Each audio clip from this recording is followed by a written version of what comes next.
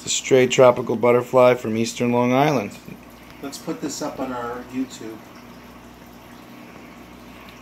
Caught him two summers ago.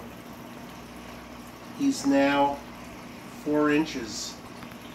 He was maybe an inch when we caught him in the weed beds. Beautiful spot butterfly. The yellows and the white pearl color has really come out. He's very aggressive for a butterfly. He gets along with all the angels and the wrasses.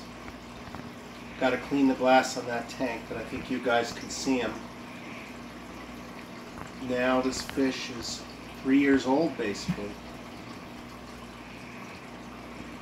Pretty amazing. Hopefully we keep him going another year or two.